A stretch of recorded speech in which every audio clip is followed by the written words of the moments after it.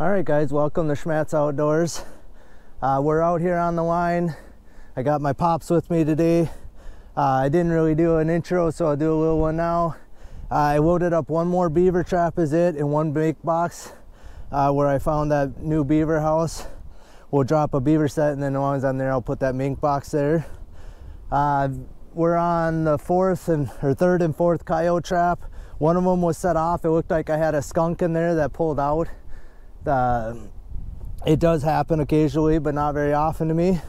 The other coyote trap, so what I got, this is a spot I've never trapped. So there's a ravine goes through here, and I normally have sets like a half mile down there, but they're taking the corn off of it now.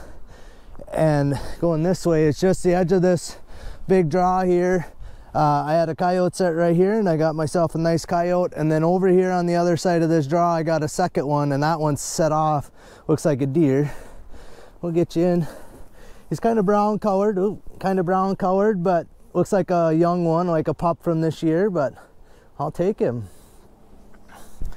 So yeah, 4 traps in and got myself a nice coyote for the day. So hopefully that holds true for the rest of the day.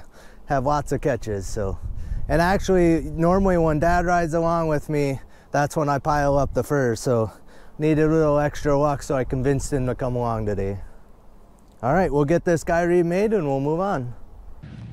All right guys, so I'm just a little ways down the line. I did catch one skunk, and I forgot to show you guys. I had that double 220 box inside that barn. I had a couple dog proofs behind the barn, and I did catch a skunk there in one of my dog proofs. Took me a little bit to get him dispatched because he was laying on his back and I couldn't get him to flip over, so I had to try and like poke him in the chest, which I don't know, it worked okay, but I had to inject him twice to get him. So, but I'm down in the slough. Yesterday I caught one across the road here. Today this set here is set off, and it looks like I got myself a nice big muskrat in there. So first one of the day. It started off kind of cool this morning. It was only 21 degrees when we left the house, but I think it's already up over 30, so it's gonna warm up today. I ain't been busting any ice unless I need to remake the sets. So all right, we'll get this one remade and move on. Hey guys, finally I got myself a pair of muskrats. It's the first time I got that. So I'm just across the road from where I caught the last one. I got a nice little muskrat and a 110, and then right here you guys could probably see him floating right down there. Got myself a nice big muskrat in my foothold. Finally caught a double. As slow as it's been, I didn't know if I was ever gonna catch 2 in one spot, but that's why I put 2 sets in every location. If you only got 1 trap, you only could catch them 1 at a time. So all right, we'll get both of these remade and we'll move on.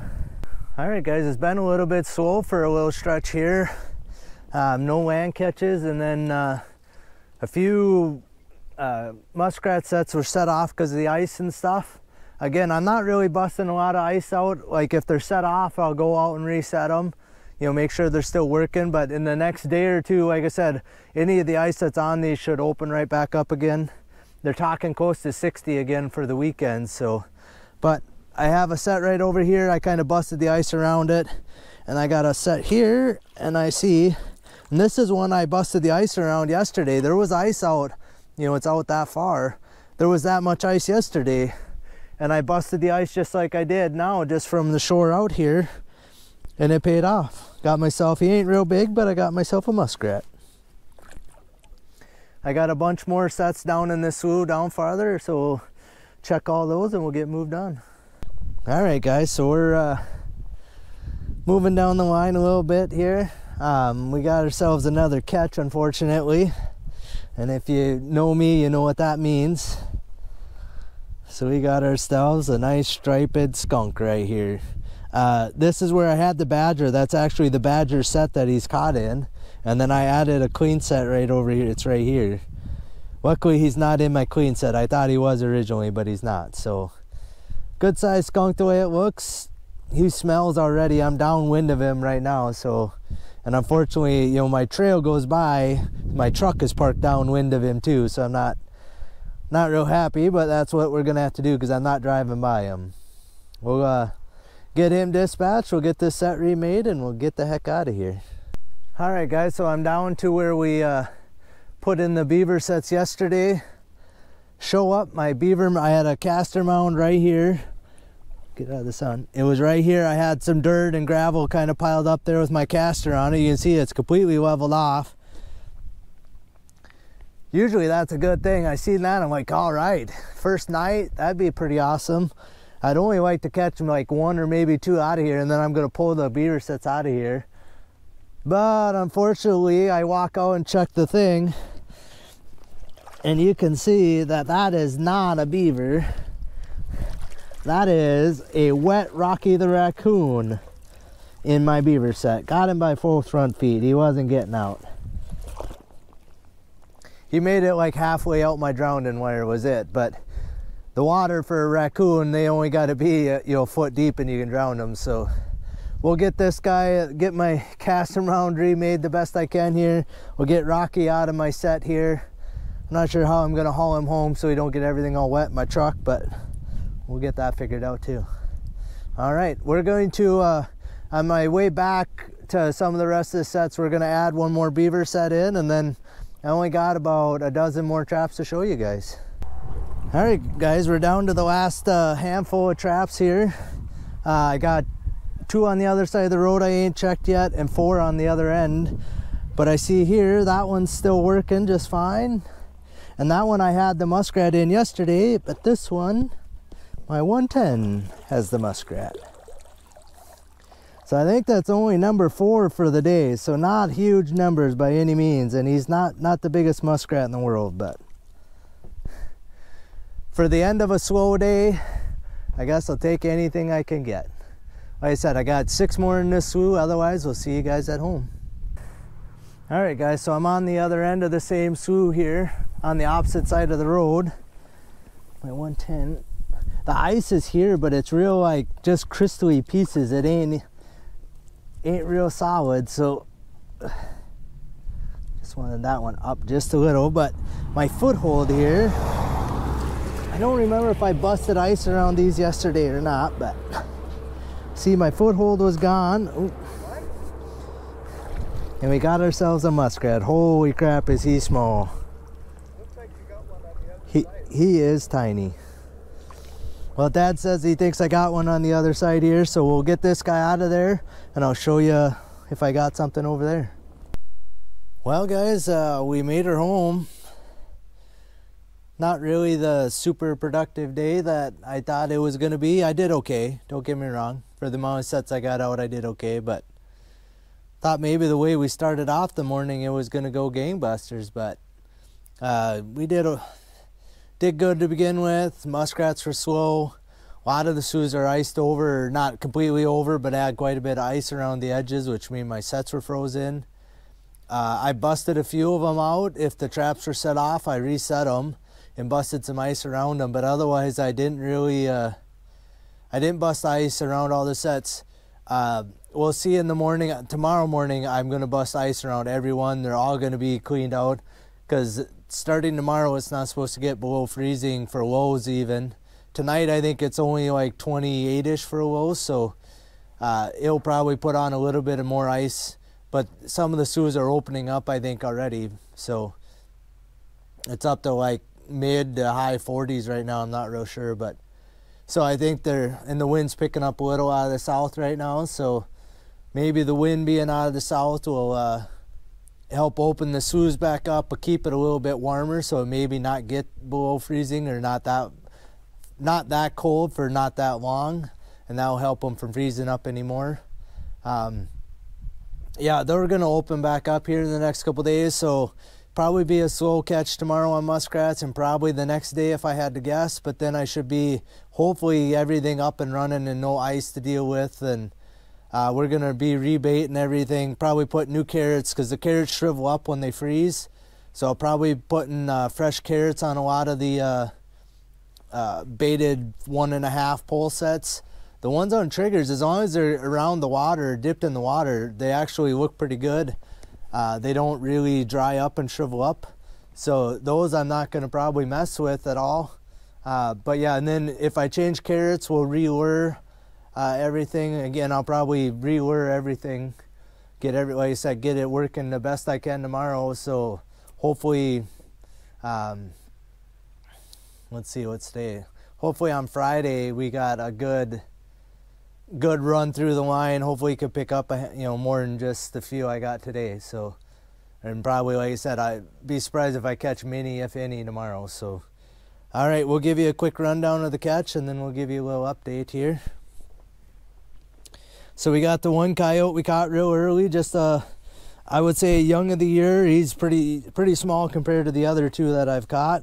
He's not, I mean, the best furred, but for this time of year, he's not terrible either. We got the raccoon that I caught in my beaver set. He's still all wet. He's pretty little. He's probably a young of the year raccoon. I thought he was a little bigger than that in the water because they always look small when they're all wet, but he does not look like he's got, I mean, he's all, I don't know how rough you could see. He doesn't have a lot of poof to him, but part of that might be because he's still wet. Over here we got a pair of skunks that I caught today, and I did have one pull out of a coyote set, and I'll explain that just a little bit here. So the very first trap we checked, I wanted to walk over by it because they were doing some farming right there, took some corn off, and I wanted to make sure they didn't run over my set. So I walked over there, and my set was set off, and there was a catch circle, not a real heavy catch circle, but a catch circle.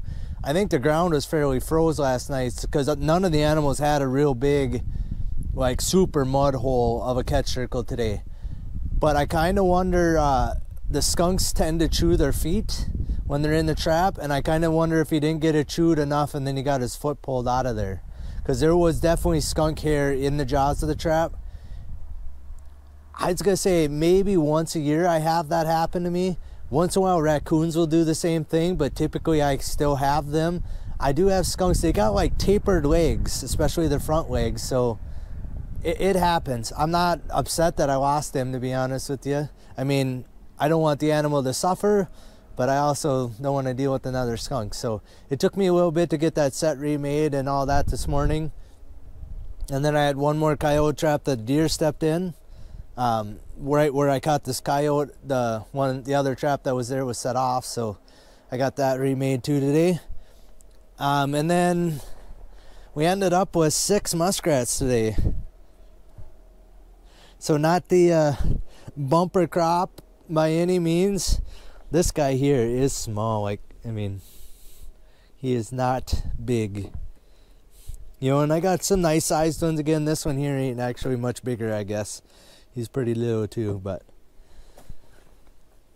I don't know. I would say on average my size has been probably up just a little, and I thought I had pretty good sizes last year of muskrats. So, but I'm also not getting bit up ones this year.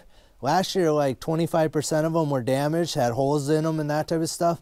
I have not had a single hole in any of the muskrats I've caught so far. So they must be scattered out. The population's low enough that they're not fighting with each other. Unfortunately, the population's low enough that they're not fighting with each other, I guess. I don't know. So yeah, I did put in one more beaver set. So there's a lot of sign, and we actually seen the beaver there. He comes swimming out from some trees, and we walked over there, and I think he was cutting when we showed up, and he comes swimming out into the slough not far from where I put my set, like maybe 30 yards from where I put my set. The wind is blowing out of the south, and it's supposed to stay that way for the next couple of days. That's where my set is south of where the beaver house is. So my scent should be blowing right at that beaver house or towards the beaver house. So I think that should be promising there. I'm not trying to catch every beaver in the country either. I want to catch like 1 or 2 beaver this season. My goal was 3, I believe. If I catch 1 or 2 the way my season's going right now, especially like in that slough, if I catch, I'm only going to put 1 trap in there to start with here. Unless I go a couple days and don't catch one, then I might try something a little different. But if I catch 1, I'm going to remake it. If I catch a second one, I'm pulling it out of there. So 2 beavers out of there and I'll be done. Even if they're just little kits, I'm going to try and catch 2 beaver there and be done. In that other slough where I have the 2 beaver sets and I had the raccoon in the one today, again, like if I catch maybe 1 beaver or 2 at the most out of there, I'm going to pull those sets too. So I don't want to catch every beaver in the country. I want to leave a few around. Where those are at, they're actually not bothering really anybody. I just want to catch one just to kind of fill out my list of, say I caught 1 of each animal in my area this year. So I'm doing pretty good. The mink I didn't get last year, and I already got 2 of them yesterday. So yeah, I'm trying to think. I actually, yeah, beaver is about the only thing. Trying to think if there's anything else I haven't caught. That might be the only animal I haven't caught yet that I can legally trap, other than like an otter, but I don't really consider that you know, one of the main animals. It's like a 1 in a million chance that I'm going to catch one. I have really 1 set out for an otter. It's on a little creek, and I don't really, chances of one going through there is pretty slim, I think. I had a muskrat caught in it yesterday, so I feel like I'm going to have more chance at a nuisance animal than I do I have just as much luck at, let's put it this way, or just as much chance to catch a coyote in that otter set as I have to catch an otter in that otter set. That's how little of a chance there is I actually catch one. So, all right, I think that's it. Tomorrow we'll probably not setting a lot of water sets at all. It's going to be busting ice around them. I'm going to probably try, the fields seem like they're drying up quite nicely. I think I'm going to try and drive across a few fields tomorrow and try and pound in a few coyote sets. See if I can get, you know, 2, 3, 4, 5, you know, half dozen in tomorrow.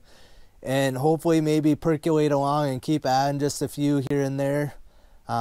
Actually, maybe even tonight, it's fairly early. I got 2:30 right now in the afternoon. I actually think I may go pound in some coyote sets before I start skinning any of this stuff. Just around our farm here. I think I can get in like probably 5 or 6 of them. I have spots where I want to put them, so I may actually go try and do that before I start skinning anything tonight. Ideally, I'd like to put all this fur up, and like the skunks I'm not going to mess with tonight. I probably will handle those tomorrow night so I can get them out of my yard before some relatives are showing up. But all right, that's all I got for you. I just want to thank you guys for watching. Like I said yesterday, tell a friend about my channel, or about any trapping related YouTube channel or hunting related YouTube channel. Let's support each other out there. Otherwise, hit the subscribe button on my channel if you don't mind. Hit the thumbs up if you like my content. Otherwise, we'll see you out on the line tomorrow.